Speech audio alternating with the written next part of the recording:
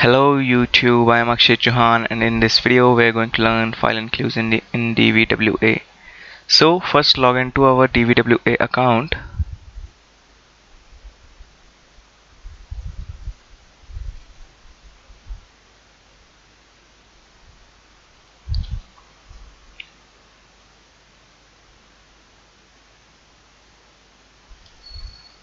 Localhost/DVWA.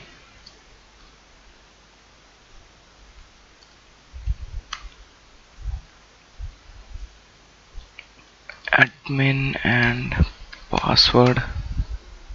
Now first we will set the security level to low.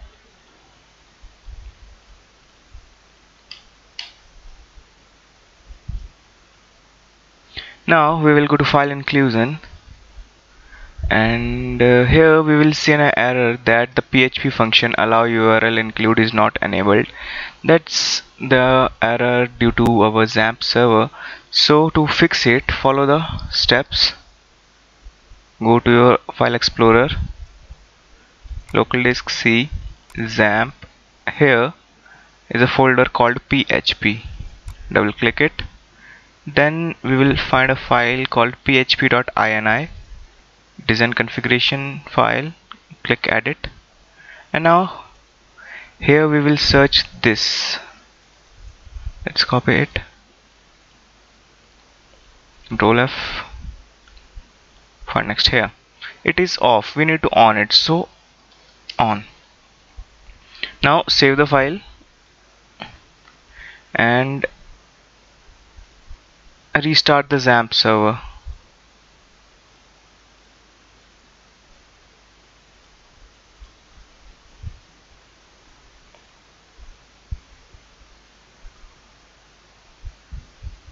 Let's refresh it.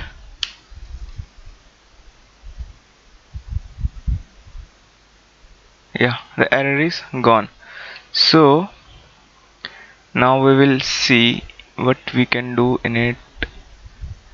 Here question mark page is equal to include.php. Here we can put any URL like http://www.google.com.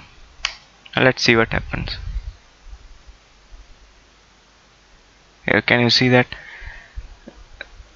something like Google is opened. It is Google only. See here, sign in, more. So what can an attacker do with it?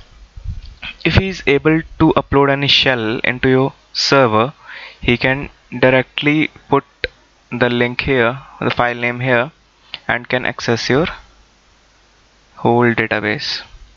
What is shell and how to upload it, we will do in file upload tutorial in this, and I will do another file inclusion tutorial using Linux, in which my DVWA is hosted in Linux.